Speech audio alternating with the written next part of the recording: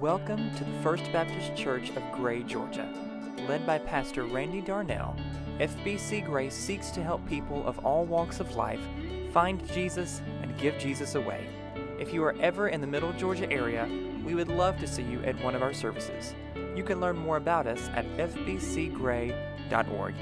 Now, let's worship the Lord together.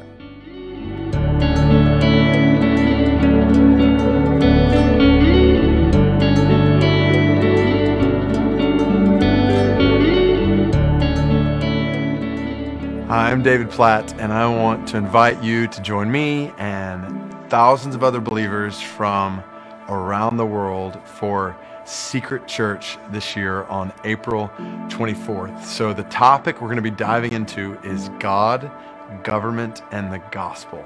We're going to think together about how we as followers of Christ relate to government.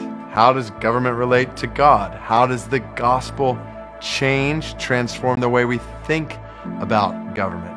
This is really important even in the culture that I live in an election year, because there are a lot of ideas about government and politics in the church that I'm convinced are not necessarily driven by Scripture. So our goal this night, to be clear, is not to advocate for any particular party or candidate or position on this or that. It's to look at the biblical foundations of government that are important, not just in the culture or country where I live, but I think about the persecuted church around the world. Like, what do you do when the government is telling you you can't share the gospel?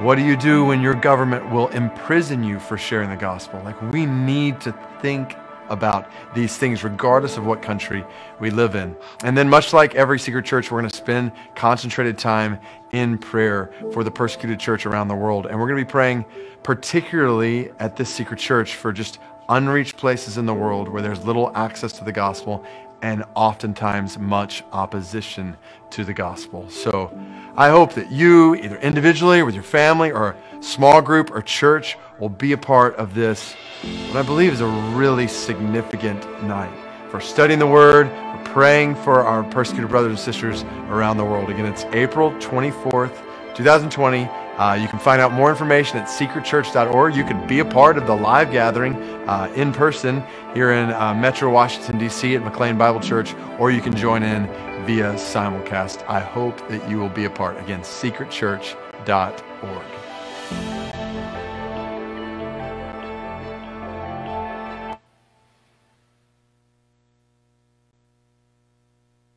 If you have never experienced Secret Church, I'm telling you, that is something you need to consider doing. It's a hoot to do it together as a group. We did that last year. David Platt went through every book of the Bible in the 5 hours that we were together. And you think 5 hours of preaching, oh, that'd kill me. No, it really wouldn't. It is a dynamite Bible study. I want to encourage you that if you would be willing to do that, maybe you don't do the whole 5 hours, maybe you do part of the 5 hours, please contact us. You can call the church office at 478-986-3098. Get extension 1, talk to Susan, or you can send Susan at firstbaptistgray.org an email and say that you want to participate in this. We've got a study book that you can use to follow along with. You and your family can do this. You can do it by yourself. I'm telling you, especially in this time where the government is got so much going on in our lives right now, what a better thing to know than what the Scripture says about God, government, and our culture. It's a dynamite thing. I want to welcome you, First Baptist Church of Gray, here on this beautiful Sunday morning. We thank you so much for joining us. For all of our members at First Baptist, we welcome you if you are with First Baptist, if you're with Jones County, if you are anywhere listening to us. Thank you so much for taking us into your home today. We're trying to do the best we can to worship the Lord under these unusual circumstances, and we know that the Holy Spirit of God is with us here and with you in your homes. We may be the church scattered, but we are the church gathered. Our whole mission at First Baptist is to find Jesus so that we can give Jesus away. That's what we hope this morning, is that you will find Jesus and be so moved by the Holy Spirit that you want to give him away. And First Baptist members, don't forget to be praying for your one. Just because the pandemic's going on and you can't see your one maybe, now is an excellent time to spend a few extra minutes to pray for your one. So remember to do that. And I think that's all we want to talk about this morning. I want to welcome you. Glad that you are here. Let's pray together. Father, we thank you so much for the lessons that you are teaching us right now. Lord, I don't know that anybody's truly enjoying what is going on. It's so out of the norm. But Lord, look at what you're doing in this moment in our lives. You are reminding us over and over of you and your power. And Lord, David Platt and Secret Church planned this a long time ago. And this year is the year that they talk about God and the government. Look at what you're doing, Father. Look at what you're doing for your people in this country and around the world. Lord, we thank you. We praise you. We give you honor and glory. Lord, yours is the power. Yours is the majesty in all things. Thank you for the forgiveness of our sins. Thank you for making us whole. Thank you, Lord, that one day we will see you face to face. And we pray today, as we worship you, that our worship would be acceptable to you and that our worship would let you know how much we love you. We thank you, Lord, in Jesus' name. Amen. In church, thanks so much for joining us this morning. I want to read to you our call to worship, which comes from Psalm 146, and it says, "Happy is the one whose help is the God of Jacob, whose hope is in the Lord his God, the maker of heaven and earth, the sea and everything in them. He remains faithful forever, executing justice for the exploited and giving food to the hungry. The Lord frees prisoners. The Lord opens the eyes of the blind. The Lord raises up those who are oppressed. The Lord loves the righteous. The Lord protects resident aliens and helps the fatherless and the widow, but he frustrates the ways of the wicked. The Lord reigns forever. Zion, your God reigns for all generations. Hallelujah." My favorite thing about that psalm is it all begins with the Lord. The Lord does this. And it's a reminder that our God controls all things. And like I say all the time, he created all things, and in him all things hold together. And our first song declares just that. So I hope that you'll sing along with us. Songs of the faith. So as we start today, let's sing this great old hymn, "Joyful, Joyful, We Adore Thee."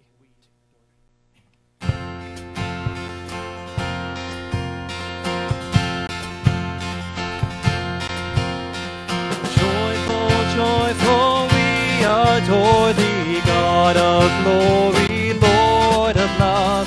Hearts unfold like flowers before thee, opening to the sun above. Melt the clouds of sin and sadness, drive the dark of doubt away. Giver of immortal gladness, fill us with the light of day.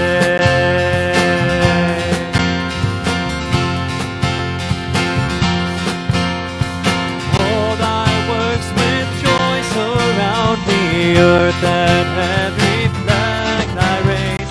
Stars and angels sing around me, center of unbroken praise. Field and forest, vale and mountain, flowery meadow, flashing sea, singing bird and flowing fountain, call us to rejoice in thee.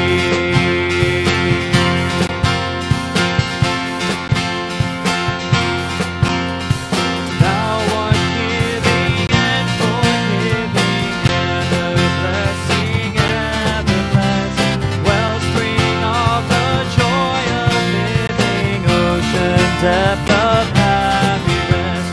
Thou art Father, Christ our brother, all who live in Christ are thine. Teach us how to love each other, lift us to the joy divine. Mortals join the mighty chorus, which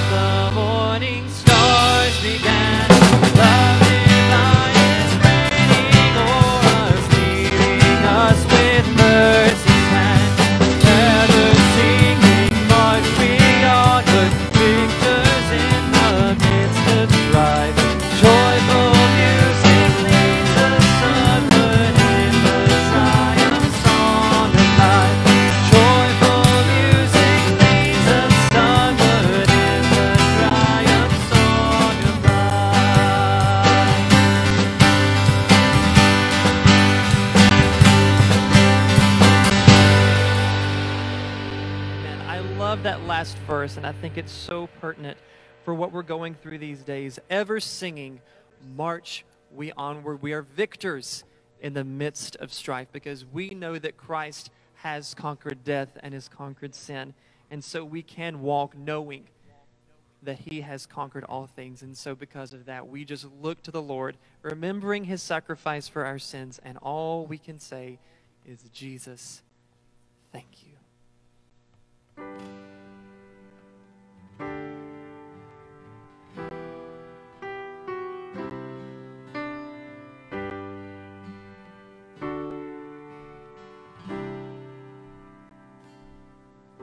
The mystery of the cross I cannot comprehend. The agonies of Calvary. You, the perfect Holy One, crushed your sin and drank the bitter cup reserved for me. Your blood has washed away my sin. Jesus, thank you. The Father's wrath completely satisfied. Jesus, thank you. Once your enemy, now seated at your table. Jesus, thank you.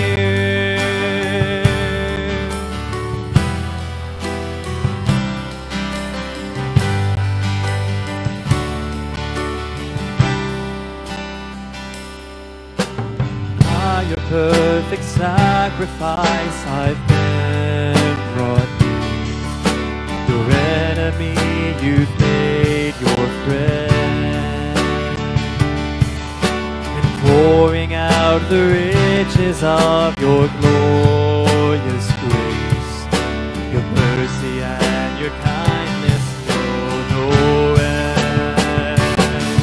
Your blood has washed away my sin. Jesus, thank you. The Father's wrath completely satisfied. Jesus, thank you.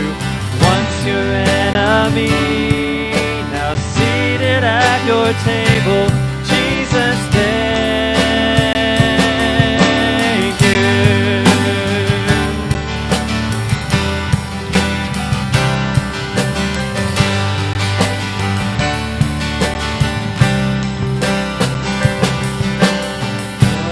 Lover of my soul, I want to live for you.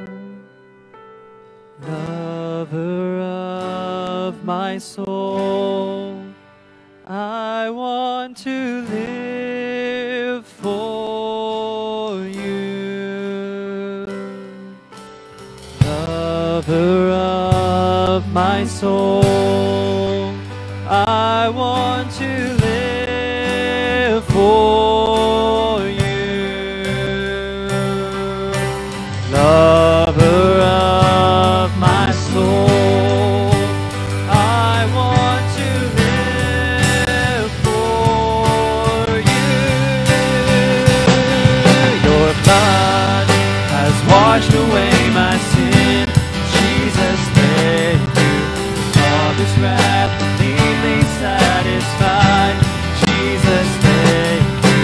Once your enemy, now seated at your table. Jesus, thank you.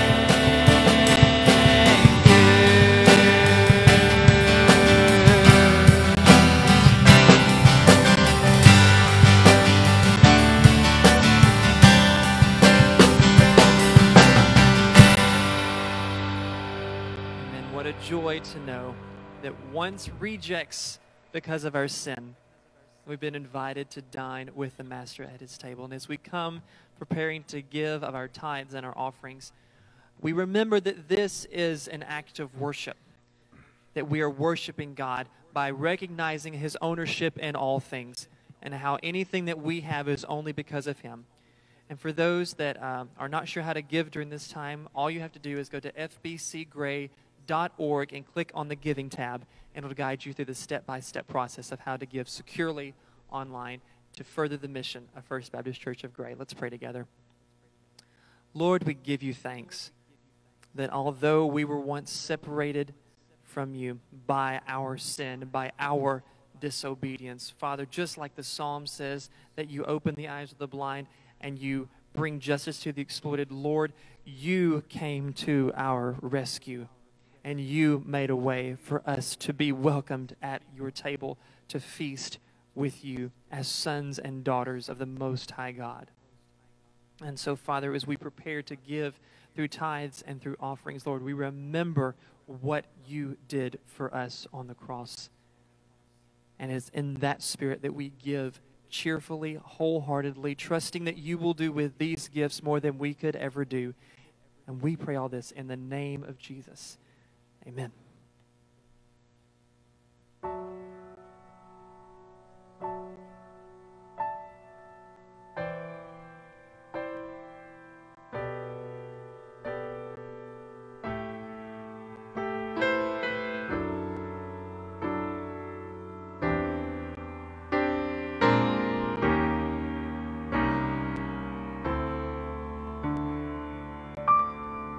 Christ be exalted over all things in heaven and earth. None is more worthy. Christ be exalted. Every knee bowed down, surrounding your throne to praise you alone. Christ be exalted. We run to drink from empty wells that long ago ran dry. When Jesus is the fountain who always satisfies, Christ be exalted over all things in heaven and earth. None is more worthy. Christ be exalted. Every knee bow down, surrounding your throne to praise you alone. Christ be exalted. No one compares to you, O Lord. All earthly treasures fall. From dust to dust they will return. Our God alone prevails. Christ be exalted over all things in heaven and earth. None is more worthy. Christ be exalted. Every knee bow down, surrounding your throne to praise you alone. Christ be exalted.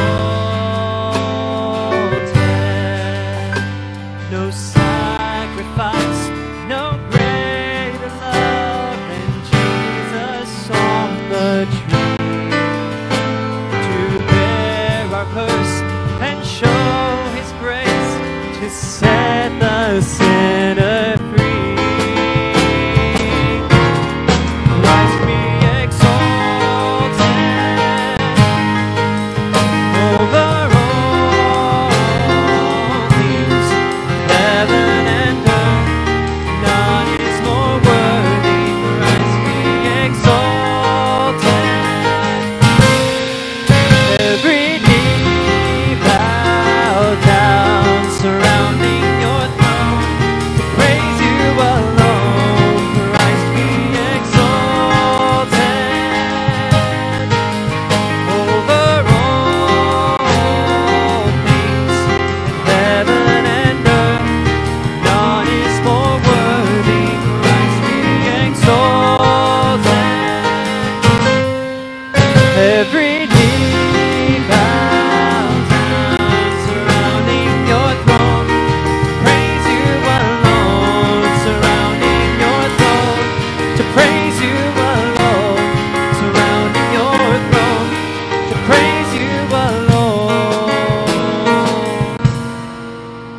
Christ be exalted.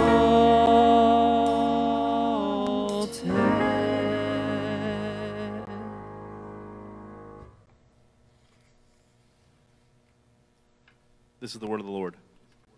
Blessed be the God and Father of our Lord Jesus Christ. According to his great mercy, he has caused us to be born again to a living hope through the resurrection of Jesus Christ from the dead, to an inheritance that is imperishable, undefiled, and unfading, kept in heaven for you, who by God's power are being guarded through faith for salvation ready to be revealed in the last time. In this you rejoice, though now for a little while, if necessary, you have been grieved by various trials, so that the tested genuineness of your faith, more precious than gold that perishes though it is tested by fire, may be found to result in praise and glory and honor at the revelation of Jesus Christ. Though you have not seen him, you love him. Though you do not now see him, you believe in him and rejoice with joy that is inexpressible and filled with glory, obtaining the outcome of your faith, the salvation of your souls. Thanks be to God. How great the chasm that lay between us, how high the mountain I could not climb. In desperation I turned to heaven and spoke your name into the night. Then through the darkness, your loving kindness tore through the shadows of my soul. The work is finished, the end is written. Jesus Christ, my living hope. Who could imagine so great a mercy? How you fathom such boundless grace? The God of ages stepped down from glory to wear my sin and bear my shame. The cross has spoken, I am forgiven. The King of Kings calls me his own. Beautiful Savior, I'm yours forever. Jesus Christ, my living hope. Hallelujah, praise the one who set me free. Hallelujah, death has lost its grip on me. You have broken every chain. There's salvation in your name, Jesus Christ, my living hope. Hallelujah, praise the one who set me free. Hallelujah, death has lost its grip on me. You have broken every chain. There's salvation in your name, Jesus Christ, my living hope.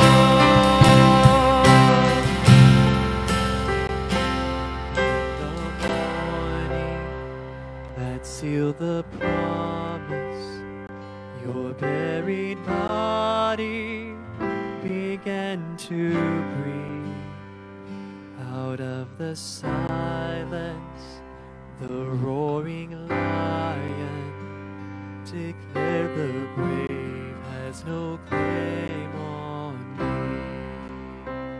Then came the morning that sealed the promise. Your buried body began to breathe.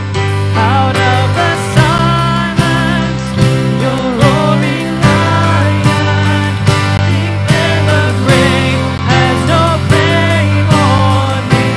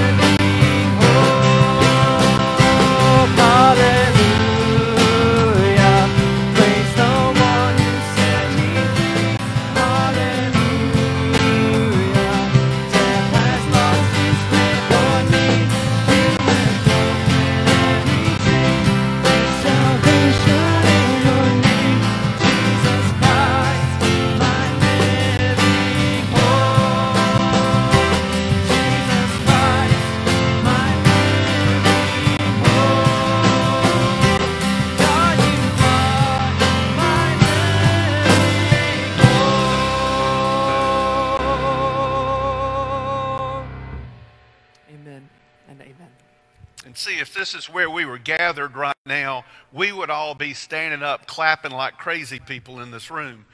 Absolutely, absolutely. Listen, y'all need to be reminded of a few things. I know that it seems like it has been a lifetime since we've been together. This is our 6th live streaming event, which means that we have been tested sorely for 6 different weeks. But I think we're getting better as time goes along. We're learning where the gremlins are. But there are some things that we need to be reminded of as a body that's scattered and yet gathered this morning. Sort of like Waffle House, isn't it? Anyway, seems like a million years ago, but on February the 23rd, I don't know if you can remember what I preached on February the 23rd, but I'll let you take a shot. What do you think? What was the scripture on February 23rd? If you say the book of Romans, you'll be almost right, because we were in Romans, but we were in a particular place in Romans. We were in Romans chapter 13, verses 1 through 7, it was? Verses 1 through 7. Now, the $64,000 question is, can you tell me, without looking in your Bibles, what Romans 13, verses 1 through 7 is about? Can you tell? Let me share it with you. It's about how Christians are supposed to get along with the government. Now, how about them apples? Less than a month before this latest unpleasantness had visited itself upon us, God was preparing the leadership of the First Baptist Church of Gray, Georgia, to know what to do when Governor Kemp requested, he didn't tell us we had to, he requested that we not meet in churches gathering as a body so as not to spread the coronavirus. We knew ahead of time. We heard this scripture on that Sunday morning that said, "For rulers are not a terror to good conduct, but to bad. Would you have no fear of the one who is in authority? Then do what is good, and you will receive his approval, for he is God's servant for your good." That's what we heard. I believe that Governor Kemp and I believe that President Trump are doing what they can do right now, given the best information that they're given in this crazy, unique situation that we find ourselves in, that we are being led by God to do what we're doing right now. Now, let me say this about that. As long as we're treated like everybody else, I'm good. As long as we're treated like everybody else, everything's fine. If the government opens up movie theaters, opens up baseball stadiums, opens up hockey leagues and basketball, and tells the churches that the churches can't meet again, at that point, I'm going to participate in a little bit of civil disobedience, and I will invite you to be disobedient with me. But I don't believe that day is going to come, because I believe God prepared us for what we're going through right now. And yet, there is more. The very next week, do you know where I was preaching then? If you said Romans, you'd be correct. And if you said Romans chapter 13, you'd be even correcter. And if you said Romans chapter 13, verses 8 through 14, you'd be right on the money. Now, how did that prepare us for this? That was the Sunday that I think was the shining light of my entire preaching career, because that is where I ask all of you 90s children, what is love? And you correctly responded, "Baby, don't hurt me." That got more comments from anybody than anything that I've done. That thing right there, that's my shining hour as a pastor. Yeah, bar's pretty low. But in verses 8 through 14, Paul explains how Christians are supposed to get along with everybody in society. And our bottom line was this: if I despise something, if I don't like it, if it's not good for me, if it hurts me, then I certainly shouldn't do that to somebody else. I should look at all of God's children realizing that they don't want to be hurt any more than I want to be hurt. So don't hurt them. Because of my love for God and my love for them, I do my best to take care of them. And it's not talking about Christians. This is not scripture that's dealing with how we are supposed to deal with other Christians. We're going to talk about that today.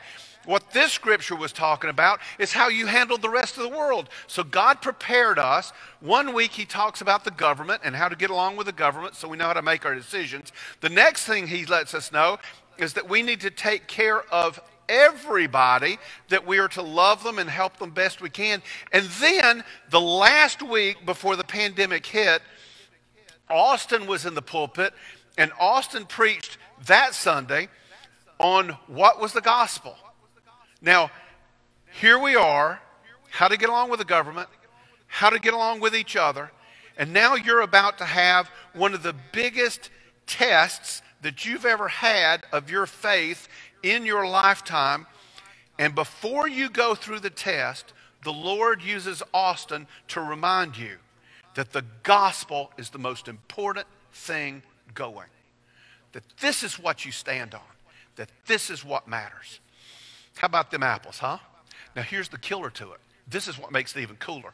Is that way back yonder, in the spring of 2019, when I was sitting alone in my office, looking at Scripture and praying and wondering, God, where do we go next? And God led me to the book of Romans. And then God led me to John R.W. Stott's commentary on Romans, which became my primary go-to source. I've got a bunch of sources I use, but he's the primary. And he led me to use Stott's outline of Romans. So where Stott said this is a passage, I used that as a sermon. And this is a sermon, and this is a sermon. And then we added, y'all follow me, this really is very cool to me, and it ought to be cool to you because God was taking care of us. He added into it. We had Thanksgiving that we did something a little bit different. We had Christmas come up that was a little bit different. We had some other things that were a little bit different. So that 3 weeks before you went through the most bizarre thing that you will be talking about this to your children and your children's children for a long, long time, 3 weeks before that, God was preparing you for that moment. Now, either he did that or this was the best coincidence ever in the history of coincidences. I want you to think about this.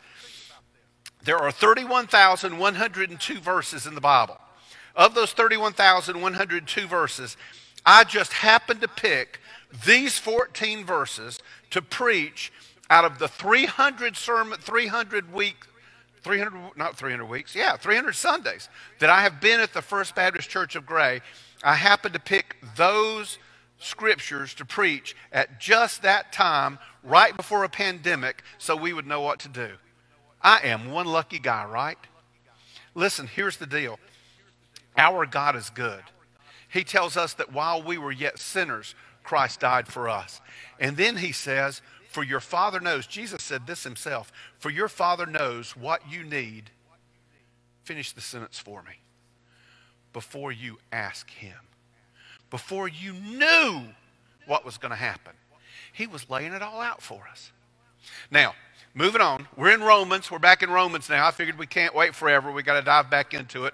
This is a pretty good place to start. Like I say, every time I preach in Romans, there is so much in this passage. Romans chapter 14, verses 1 through 12. So go ahead and pick your Bible up. Open it up, Romans 14, 1 through 12. You might be reading out of a different translation than I do, but it's sort of neat to see how the same ideas are just conveyed with different words, so that's cool. And I always say that there's so much we could talk for hours on this. I believe we could talk for an hour on just the first verse here, but we're not going to. We're going to talk about 3 things today. First thing we're going to talk about is we're going to look at very closely at verse 1, and we're going to talk about weak, we're going to talk about welcome, we're going to talk about quarreling, and we're going to talk about opinions. The second thing we're going to talk about is in verse 4, the phrase, for the Lord is able to make him stand. For the Lord is able to make him stand. And then point number 3 is going to be a surprise at the very end, all right? So here we go. Romans chapter 14, verses 1 through 12. Romans 14, 1 through 12. This is what the Lord says to us in his word. It says, as for the one who is weak in faith, welcome him, but not to quarrel over opinions. One person believes he may eat anything, while the weak person eats only vegetables. Let not the one who eats despise the one who abstains, and let not the one who abstains pass judgment on the one who eats, for God has welcomed him. Who are you to pass judgment on the servant of another? It is before his own master that he stands or falls, and he will be upheld, for the Lord is able to make him stand. One person esteems one day as better than another, while another esteems all days alike. Each one should be fully convinced in his own mind. The one who observes the day observes it in the honor of the Lord. The one who eats, eats in the honor of the Lord, since he gives thanks to God. While the one who abstains, abstains in honor of the Lord, and he gives thanks to God. For none of us lives to himself. None of us dies to himself. For if we live to the Lord. If we die to the Lord. So whether we live or whether we die, we're the Lord's. For this end Christ died and lived again, that he might be the Lord both of the dead and the living. Why do you pass judgment on your brother? Or why do you despise your brother? For we will all stand before the judgment seat of God, for it is written, As I live, says the Lord, every knee shall bow to me, and every tongue shall confess to God. So then each of us will give an account of himself to God. As for the one who is weak in faith, welcome him, but not to quarrel over him. Now, when I was the pastor of New Providence Baptist Church in Smar, Georgia, we had this young woman who attended for a while who used to stand in the back of the church, and she used to dance. Now, we were a Baptist church, and, we don't dance in Baptist churches back in the old days. We've loosened up a little bit. But back in the day, you just didn't dance in a Baptist church. And this young lady danced in the Baptist church. She made sure that she was in the very back of the church. She knew that it bothered some folks that she did it, so she got as far back as she possibly could so that there'd be nobody behind her. And when the music moved her, she would dance. And when the word moved her, she would dance. Now, there were a few people that were offended by her dancing, and of course, they allowed me to know their storied opinions. But I don't know. I don't know which of those two people had the weak faith. Was it the dancing sister, because she was a bit different? But the thing about the dancing sister was this. I have never met anybody as happy and as free as she was. And on the other hand, I had the leadfoots, the grumpy old cusses. But they had this point about decently and in order. So the question that I asked was, is what does it mean to be weak in the faith? When you look at these two groups, was there one right? When there was one wrong? What does it mean to be weak in the faith? Now, here's the deal. Back in the day, back when this was written, into the church of Rome, there were a lot of people there who were Jewish converts. They had been Jews all of their life. They had studied what we call the Old Testament, the law and the prophets. They had studied it forever and ever, and that's how they understood how they were supposed to live and how they would be right with God. They knew that a Messiah was talked about, and they had studied this Messiah all their lives, and they came to understand when they had Christian preaching that this Messiah was Jesus. They started to see the scriptures through a completely different light. And they understood that this Messiah, the great rescuer, would be born of a virgin, would teach and live a perfect life. He would sacrifice his life for the sins of his people. And then he would be raised from the dead in order to be Lord of all. They repented of their sinfulness. They knew they were sinners. And they trusted Jesus. So far, so good, right? I mean, that's what we're supposed to believe. That's the way this thing works. But let's suppose that you've been taught all of your life that to be a good person, for God to love you, that you had to keep every festival. And you had to go to the temple every special day. You had to. And if you didn't do that, you were not acceptable to God. And even worse, over time, if there were certain things you didn't do, you weren't acceptable to the community either. But as a Christian, You understand that the law was fulfilled in Christ, and you don't have to do those things anymore. Your acceptance by the Father was bought by Jesus' sacrifice. Your sins are permanently washed away. Do you see the tension that they had going on in their heart? They had studied it all of their life this way, but now it's this way. Some of you, maybe this can help you a little bit. Some of you women were raised in a different faith tradition than a Baptist church. And maybe, I think I remember some of you telling me that you were raised in a faith tradition where you were not allowed to wear makeup and you weren't allowed to wear jewelry. Well, now here you are in a Baptist church. How did you feel the first time you put on makeup? How long did it take you to think that you weren't going to go to hell because you were putting makeup on before you went out of the house in the morning? That's where these guys were at. That's what Paul's addressing here. He's talking in this scripture about eating meat and not eating meat and eating vegetables and all that stuff because that was their deal back in their day. But that moves right over to where we are right now. The idea is the same. In order to be accepted by God, listen, in order to be accepted by God, a weak faith says that we need Christ plus something. Christ plus something. Maybe it's Christ plus a quiet time. Got to have the quiet time. It's not that you want to have the quiet time. You might, but you got to have the quiet time. And so you go to work and you don't have a quiet time. You get in a hurry for whatever reason. Whatever happens, don't that happen that morning? And that's the day that you get a ticket. Or that's the day that you get to work and things don't go right. Or the boss fusses at you or something like that. And by the middle of the day, you're going, it's because I didn't have my quiet time. God's punishing me for that. Or maybe you've been going for promotion and it's almost there and it's you and one other person. And at the very end, the other person gets the promotion and you lean back and go, we've not been given to the church like we're supposed to give to the church. And I know that this is God's punishment. If we'd been given like we were supposed to, He would have given us that promotion. We'd had more money coming in, but because we didn't, He took it away from us. This is God's punishment. Pick one.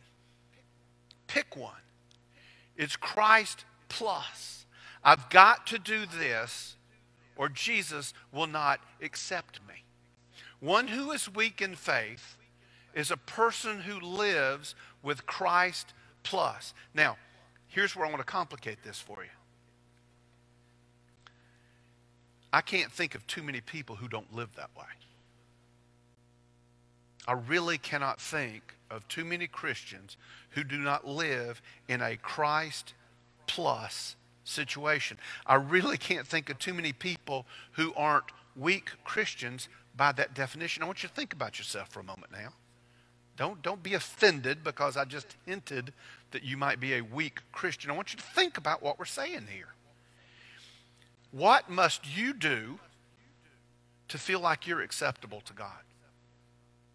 What must you do to feel like you are acceptable to God? Do you have to wear certain clothes? Do you have to sing certain songs? Is there a certain number of times a week that you've got to go to church? Do you have to have a particular kind of job? Do you have to work a volunteer a particular number of hours? Listen, the list is endless. I could go on and on and on, and I've got a feeling that I would eventually get to that thing that you feel like that if you don't do this, you won't be acceptable to God. We are certain that we have to do something in order to be accepted by God, but that is just wrong. That's wrong. That's Christ plus. Now listen to me. Our sinfulness can't be made up by picking up the trash on the side of the road in Jesus' name for a couple of trips. Our sinfulness can't be covered over by babysitting for somebody who's poor or providing meals to the poor.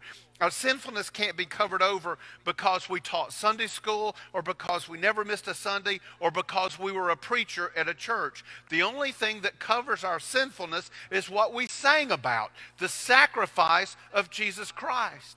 And because of Jesus sacrificed us, now listen to me, this is really good stuff. Because of Jesus' sacrifice, and he will be upheld, for the Lord is able to make him stand. We read that verse. And this is what this means. We're skipping ahead a little bit. Stay with me here. Some of you worry because you know you have a weak faith. You've talked to me about it. You've talked to other people about it. You know that there's something missing, but that you want more, that you listen, you study, you pray. But you worry, and you ask yourself, well, maybe this isn't enough, or what if I don't do the right thing, or the big one? I guess I just worry too much, but I worry too much, and that means I don't have faith. If that's you, hear the good news. Hear the good news. And he will be upheld, she will be upheld, for the Lord is able to make him stand. Who is the him or her here? The him or her here is the person with a weak faith. I told a very dear friend this week, we had a long conversation, and I told a very dear friend of mine this week, you need to let yourself off the hook. You need to let yourself off the hook.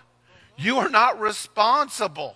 You are not responsible for making God like you. Listen to me. Listen. Write this down. If you've got a pencil and a piece of paper, you write this down. Listen to this closely, word for word. You are not responsible for making yourself good enough for God. Do you hear me? Do you hear me? You are not responsible for making yourself good enough for God. You are responsible for two things. You're responsible for two things. Number one, you are responsible to repent for your sins. You are responsible to realize your sinfulness before a holy God. You are responsible to recognize who you are before a holy God and be broken by that. And I'm telling you, this coronavirus thing has given us lots of time to start God working in us and starting revealing all the nastiness in us so that we truly will stand before him and repent of our sins. And the second thing that we're supposed to do is follow Jesus to the best of our ability. And ladies and gentlemen, brothers and sisters, that's it. That's it. Repent from our sins and follow Jesus to the best of our ability, and then quit worrying about it. Let it go. Quit worrying about it. Listen to who God, the girl that I told you that danced, listen how God defended that girl that liked to dance in the back of the church. Who are you? You old curmudgeon-y cuss?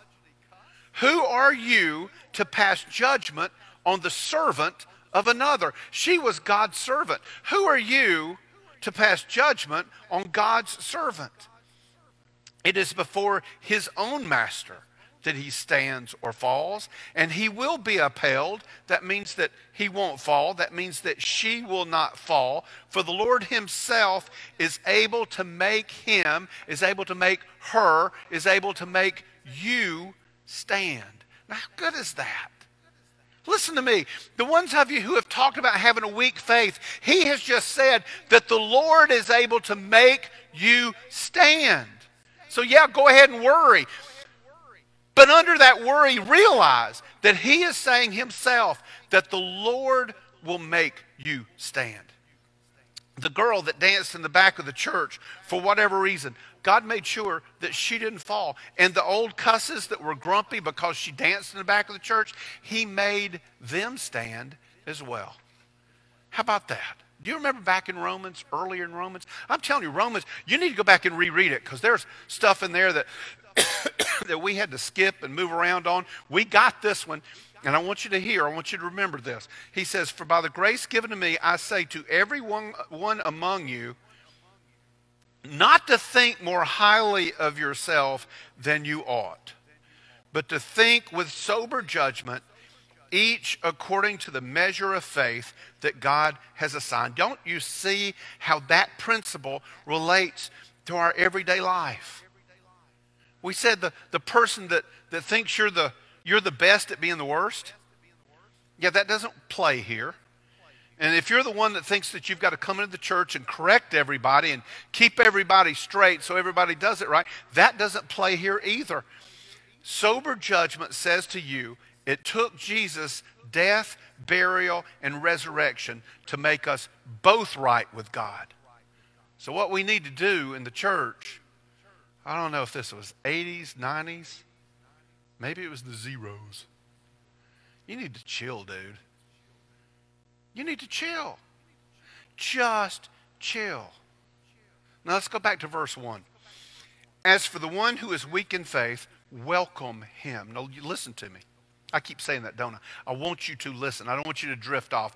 Don't click off. Don't go to another channel. This is the best one around right now. Hang in here with me. It's the one who is weak in faith, welcome him. The word welcome means to accept somebody in with a warm, kind, and genuine love. You hear that? A warm, kind, and genuine love. We had a person, let's leave it there. We had a person come to our church a while back. It's been a while. And this person said to me one day, this person, let me back up a little bit. This person was different. This person was different. Different. Saw them coming, knew they were different. They were different. And I have a soft spot in my heart. I hope you figured that out. I have a soft spot in my heart for people that are that way. And I hope, and I know it's not true, but I keep trying to deceive myself that they don't see how people look at them. And they don't hear the whispers. And they don't notice people moving away from them. I pray that they're oblivious to it. But this person told me one day, said, I know how they think about me because I see how they look at me. No. First Baptist Church of Gray, that's wrong. That is just, you can't sugarcoat it. You can't put the blame on them. You can't say, well, they should. He says in this scripture that one who is a weaker brother or sister, to welcome them with kindness, with love, with warmth. It is our duty as God's children, his chosen elect children, to do that.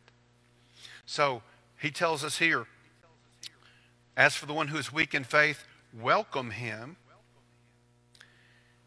but not quarrel over opinions. Now here's the deal. When one weak in faith comes in, they bring in all kinds of crazy ideas. Some of them, maybe they're right and you're wrong, and you learn a little something from them.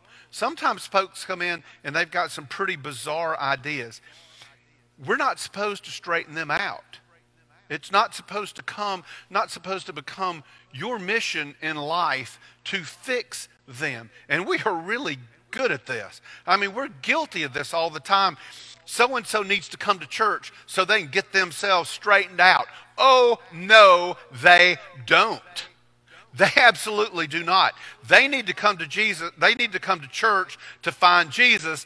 And if they need straightening out, Jesus will be the one that'll do the straightening out. He can handle that job. That's not ours. Didn't we just say a second ago that, and he will be upheld, for the Lord is able to make them stand? Listen to me. You got enough to deal with on your own plate. Let me just help you understand. I know what my plate looks like. I got a lot to handle on mine. I see your plate. You got a lot to handle on yours. You don't need to be butting your nose into God's business. Do you understand what I'm saying here? You need to keep your nose on your own plate. When you run into something that you can help somebody, you welcome, you love them. If they are not online, then we help them. But it's not your mission to fix everybody. You preach the word. You teach the word, you give people Jesus. If they listen, don't you know that they're going to know that they're sinful without your help? Let me ask you this question. Didn't you know that you were sinful without anybody else's help? I'm telling you, I didn't have a problem with it. I knew my right and wrong. The Holy Spirit convicted me of my sin. If you're a Christian, the Holy Spirit has convicted you of your sin. And if he's calling them to be a Christian, the Holy Spirit will convict them of their sin. So you just tell them about the one who died for your bad self. All right? And don't make it your job to fix everybody. And another thing, he says, not to quarrel over opinions. Over opinions. Guys, we do this good. And since we're on the internet and the whole world can see this, if somebody from the Georgia Baptist Convention or especially the Southern Baptist Convention were to see this from this little no-name preacher down in Gray, Georgia, y'all quit fighting. You understand me? Some of the things that you're arguing about stupid, stop it. You got me?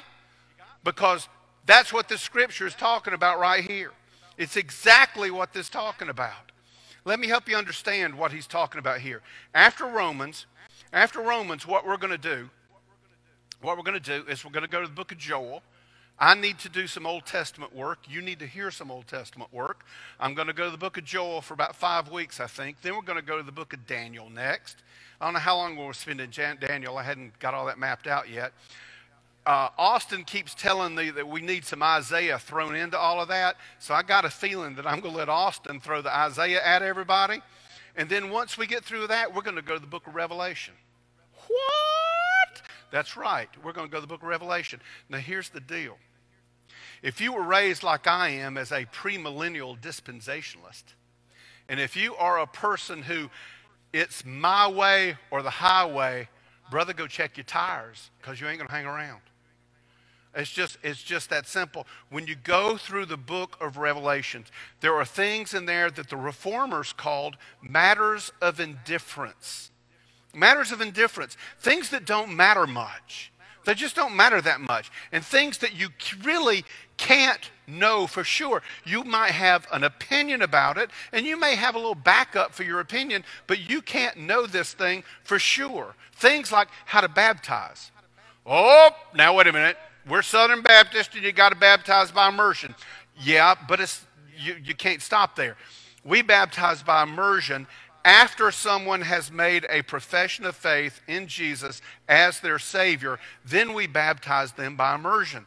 And that's not a problem here, because if you step right back here, we've got a, 1,000-gallon big baptistry back here. We can fill up and baptize anybody we want to. I had a friend of mine who was an Army chaplain who was out on a bivouac with guys out in the middle of nowhere. The only water they had was the water they were carrying. A guy got saved and wanted to be baptized. He couldn't immerse him. So he immersed him in his helmet. Good Baptist poured water over this guy's head, and he is just as baptized as me and you. We can argue over baptism till the cows come home, but that's not a primary issue. We can argue over whether women are supposed to wear makeup or jewelry. We can argue over whether you're supposed to drink alcohol or not. We can argue over about what heaven is exactly like, what hell is exactly like, how things are going to work out before Jesus comes, like some of these prophecy seminars that people have. We can argue about all of those kind of things. You can't know, and these things aren't important. They are fun to argue about with a bunch of friends, but that's as far as it goes. They're not something to break fellowship over. And we have had fellowship broken over things that are not of primary or secondary importance. If it's not critical to your salvation, then it's not something that we should have to worry about and break fellowship over. It's neither good nor bad because you feel like that hell is a place like the inside of a blast furnace, and I believe that hell is worse than that. That's not something for us to break fellowship over, because when you get down to the primary issue, you and I both believe in hell, and we both don't want anybody to go there. So our job is to find Jesus and give Jesus away so that Jesus can be the one to save people from the fires of hell. That is of primary importance. So, there you go. Don't hang up. We've got a little bit more to go here. Finish most of all. We're going to do a little recap right here. Then I'm going to give you the surprise ending, okay? There is so much more in this scripture to be studied. You need to go home, or you are at home. How about that? You need to read it at home and read it again. Read it tonight. Read it when everybody goes to bed. Read it when everybody's at work and you're supposed to be working. Read it once or twice and hear what God's speaking to you through this scripture. Now, as for the one who's, here's a recap. As for the one who's weak in faith, welcome them with warm, kind, and loving arms. When they say Christ plus whatever, don't come out and tell them they're wrong. Correct them with the scriptures. Remember what the Bible itself says. All scripture is breathed out by God and profitable for teaching, for reproof, for correction, and for training in righteousness. Your opinion, $1.50 and a surgical mask can get you a cup of coffee down at Starbucks, but it doesn't do anything to help anybody get into the kingdom of heaven. Use the scripture. And please, please don't feel like you aren't acceptable to God for any reason in the world, and don't think that you have to do something special to be acceptable by God. Jesus did everything that was needed to make you right. He did everything that was needed. You are right in God's eyes. He is not mad at you anymore. All you need to do is follow Jesus with the absolute best of your ability. And I promise, because he promises, that you're going to be okay. That he will make you stand. Remember us talking about that? He will make you stand. You will be fine. All right? Surprise ending. Killer Diller, verse 12. So then each of us will give an account of himself to God. What? Maybe God doesn't understand I'm a Christian. So then each of us will give an account to himself of God. Well, preacher, I'm a Christian and my sins are washed away. Yup. But you're going to answer for being a self-righteous horse's patoot in front of Jesus one day. Well, where does the Bible say that? Well, it just said it here. So then each of us will give an account of himself to God. But let me pile on. All right? Jesus said, remember Jesus? I tell you, on the day of judgment, people will give an account for every careless word they speak. That scares me to death. We qualify for that one under the people category. But if that's not enough, let me give you this one. For we must all appear before the judgment seat of Jesus, judgment seat of Christ, so that each one may receive what is due for what he has done in the body, whether good or bad. That's written for Christians. Here's my point in hammering that one home. You and I have enough on our plates to keep us occupied so that we're ready to meet Jesus face to face. I don't need to take care of anybody else. I don't need to make it my job to look out for somebody else and make sure they've got everything right. I need to tell them about Jesus. I need to share the faith with them. I need to share the scriptures with them. But I need to pay a lot of attention to me. I don't need to condemn anybody else. I got enough to be condemned for myself. So I think I'll just try to follow Jesus and let it all be okay. So there you go. That's Romans 14. Don't hang up yet. We got just a little bit more to go. I want to ask you a favor. One last thing. I really want you to do this with us, if you would. I miss you. And I'm not just saying that because I'm a preacher and I'm supposed to say that. I do. It drives me crazy that you're not interrupting me on Wednesday when I'm trying to get ready for prayer meeting. It drives me crazy that I can't see you and sit down and talk with you. It's driving the staff kind of crazy. We yearn for the day. I'm preaching to a room that's got 1, 2, 3, 4, 5, 6, 7, 8, 9, 10. So we qualify, and we're socially distanced. That's kind of hard to do. I miss seeing your faces. In fact, it's sort of strange, and I know I need to stop, but you know me, that when I say certain things, I see certain people's faces in my mind as I preach. I miss you. So we want to do a little something together right now, and we want to confess our faith together. Now, all of you, or a lot of you, have the faith over fear crosses in your yard. That's a good thing. I'm not knocking it. It's a good thing to have them out there. But what is the faith that conquers fear? See, it's good to say faith over fear, but what is that faith? So we're going to go to the very basic faith statement that has been around for thousands of years, a couple of thousand years. It's the Apostles' Creed. I want to ask if you would to read it aloud in your home as we read it aloud here, so the church scattered can still be the church gathered as we confess our faith. I believe in God, the Father Almighty, creator of heaven and earth. I believe in Jesus Christ, his only Son, our Lord, who was conceived by the Holy Spirit, born of the Virgin Mary. He suffered under Pontius Pilate, was crucified, died, and was buried. He descended into hell, and the third day he arose again from the dead. He ascended into heaven, and he sits at the right hand of God, the Father Almighty. From thence he shall come to judge the living and the dead. I believe in the Holy Spirit, the Holy Catholic Church, the communion of saints, the forgiveness of sins, the resurrection of the body, and life everlasting. Amen. In the name of the Father, and of the Son, and the Holy Spirit, may our Lord be glorified forever. Amen.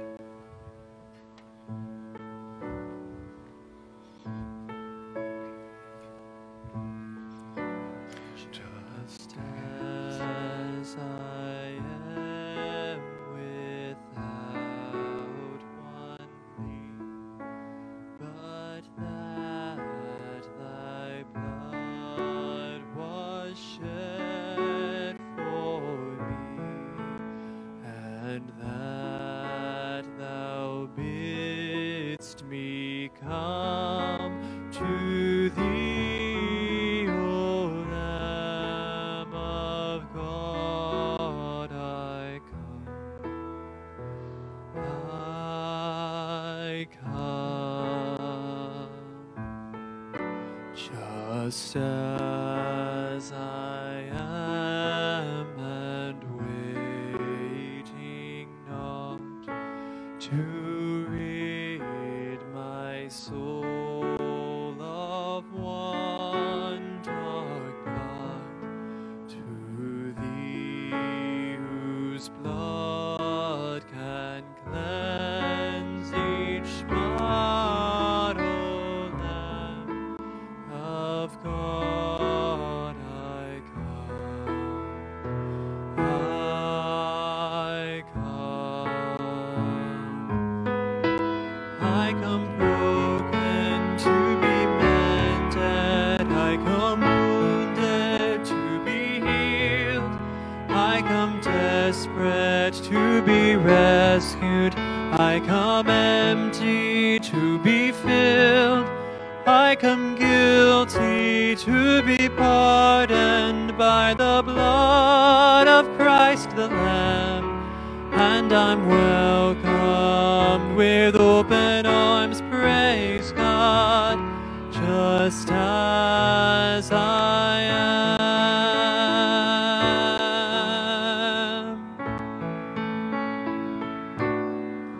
Just as I am, I would be lost, but mercy and grace my freedom brought, and now to glory in your cross, O Lamb of God, I come, I come. I come broken to be mended, I come wounded to be healed, I come desperate to be rescued, I come empty to be filled. I come guilty to be pardoned by the blood of Christ the Lamb. And I'm welcomed with open arms, praise God, just as I am. I come broken to be mended. I come wounded to be healed. I come desperate to be rescued. I come empty to be filled. I come guilty to be pardoned by the blood of Christ the Lamb. And I'm welcomed with open arms, praise God, just as I am. Praise God, just as I am.